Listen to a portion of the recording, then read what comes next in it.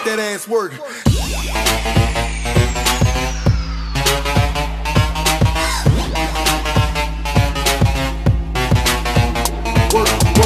So I'm gonna speak in Indonesian for a little bit to like explain to people how Arap's song is actually, yeah, it's inspired by obviously, but it is still different from G-Dragon's song. Jadi gue udah taruh lagu Arap di atas, lagu G-Dragon di bawah. First, gue mau bilang lagu Arap sama lagu G-Dragon temponya udah beda, alright? The tempo is different. Kita dengerin lagu Arap dulu. I'ma RapYourBae, gotta do it now, Sekarang lagunya G-Dragon ya.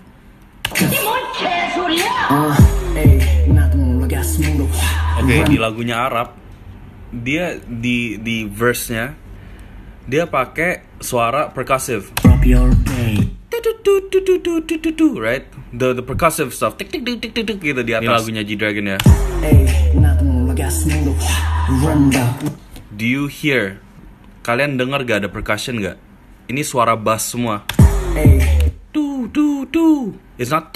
Jadi buat kalian yang kayak gue mau report ke YG, gue mau report ke YG, dude, they won't do shit because it's already different from that standpoint. Udah beda dari itu aja, udah beda. Okay, now gitu build upnya, I could say build upnya similar, but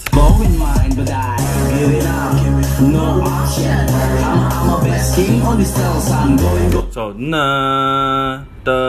the horns G-Dragon.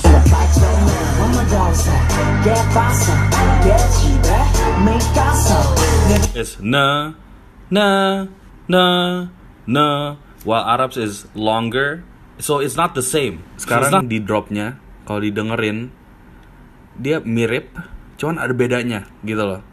Cuman ya, you know, kayak pas big rooman kayak Animals gitu, semua orang dropnya juga mirip-mirip. Okay, from that, na, right? G-Dragon. But